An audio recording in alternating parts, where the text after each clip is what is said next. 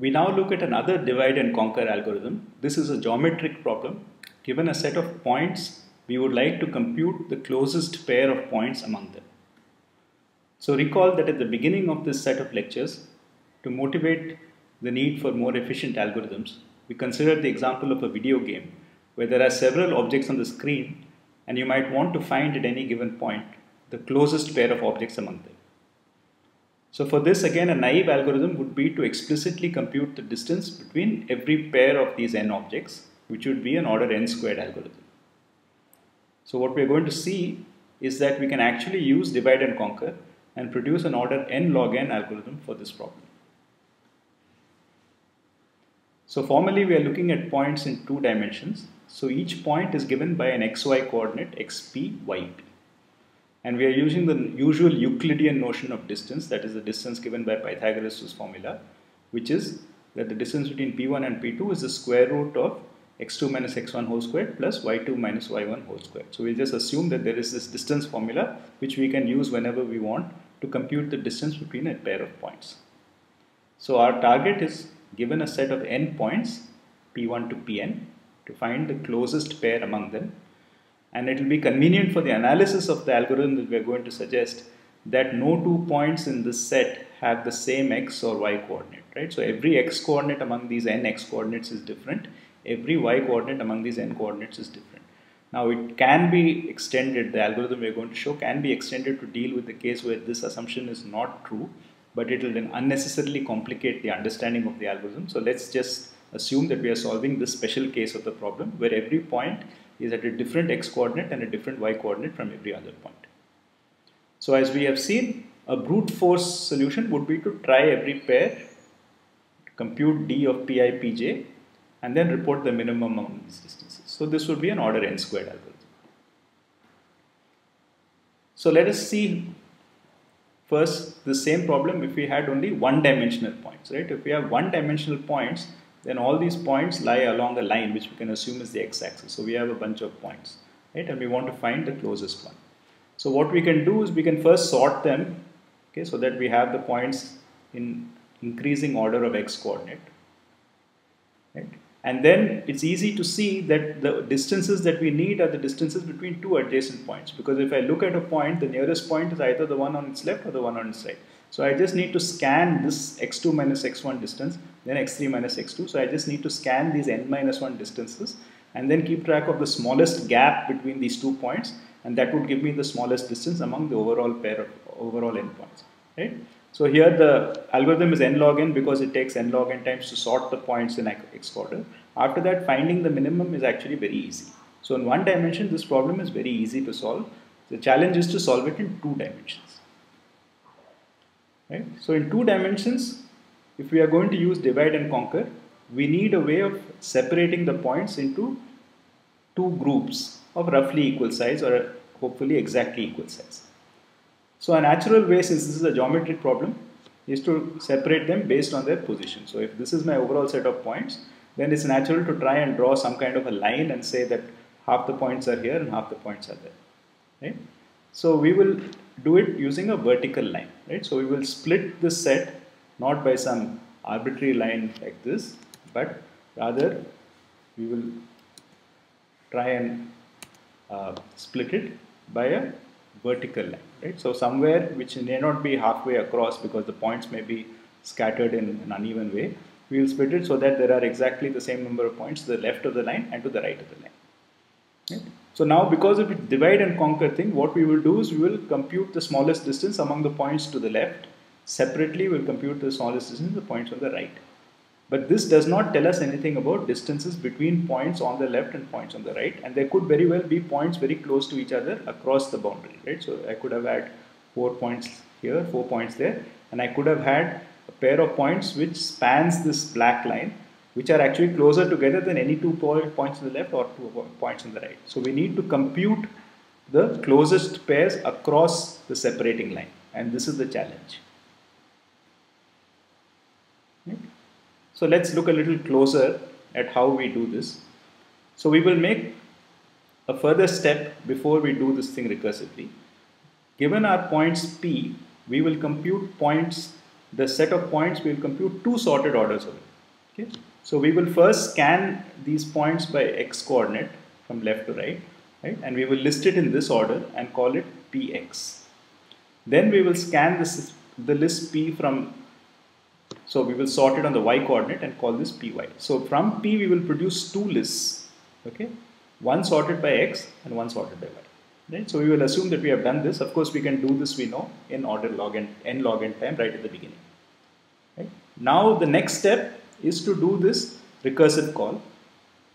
And so when we do the recursive call, because we have px sorted by x coordinate, we know that the line that we need to draw is the one that separates px into two equal parts. So we need to go to the midpoint of px and draw a line at the x coordinate separating the midpoint from the next point.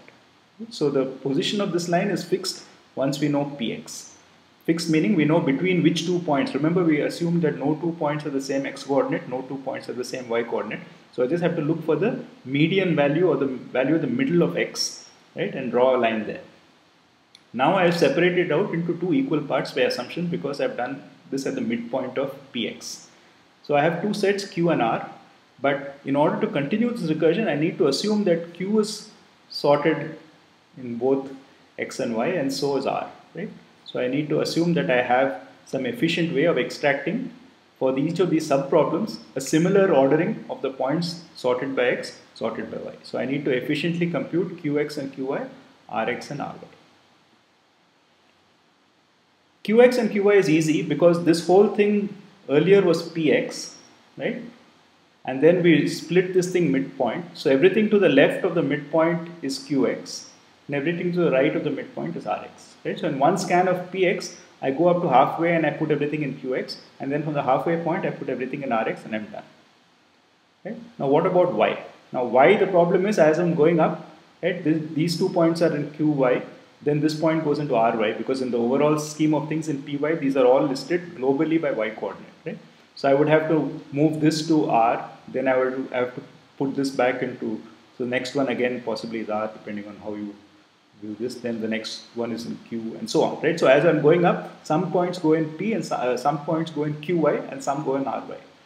Now how do I determine that without going over this too many times? Okay?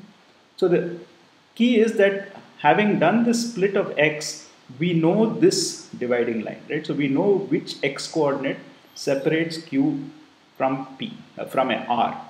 So as we go through py, right, we look at each point, okay, and if the x coordinate is less than this midpoint, so let us call this xq.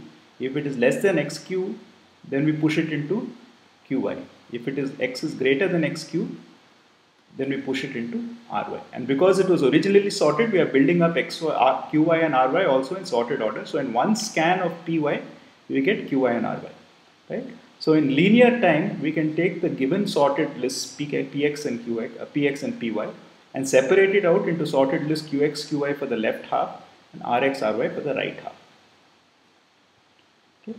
So now when we call our algorithm with closest pair px, py, it will split recursively into closest pair qx, qy and rx, ry for the left and right half. Okay. So we can assume as usual that we will solve these recursively, we will get the closest distance there.